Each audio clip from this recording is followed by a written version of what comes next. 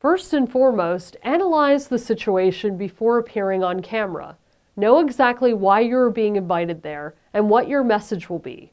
Don't forget that even if you receive a list of questions from the producers, you might still be asked some other questions or challenged in ways that you may not have expected. And for that reason, you will need to be creative and sharp and ready to respond. When I say prepare, I don't mean you should memorize a certain line. Instead, make sure you fully understand your message inside and out. Put yourself in the shoes of the audience of that particular program, and think if you were giving them a clear, understandable story. That clarity also helps you with the next issue. When you're on camera, time flies. Don't waste it.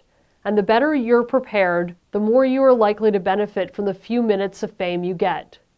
Some journalists make it their habit to be rather aggressive in their style of interviewing. Often they're just wanting to get straight to the point.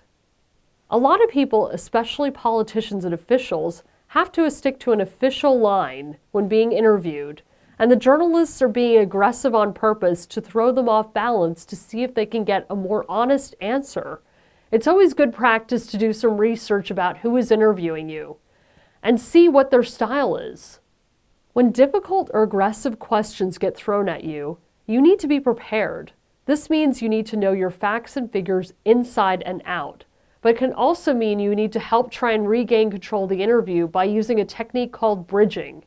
Here are some phrases you can use to bridge during interviews. My particular expertise is in, use this when you're asked a question that is completely out of your remit of expertise. You make a good point, however. This is how you politely say to somebody that they're wrong. Let me get back to you on that when you don't know the answer. I can't respond to a hypothetical question, but what I can tell you is that this one is pretty self-explanatory. I appreciate that perspective, but my experience has been, this is when you politely disagree. Our research and analysis show that's when you want to show the in-depth knowledge backed up by your research. What is not being talked about is, use this when you need to change the subject. Let's put the issue in a broader context. That's when you need to open up the conversation or actually just move away from a detailed or small issue. Remember that nobody is perfect, so don't let small mistakes throw you off. Focus on the bigger picture, relax, be yourself, and remember that you are there for a reason, and that reason is to promote your great work and be the lighting guide to those who are not aware of the issue you are an expert on.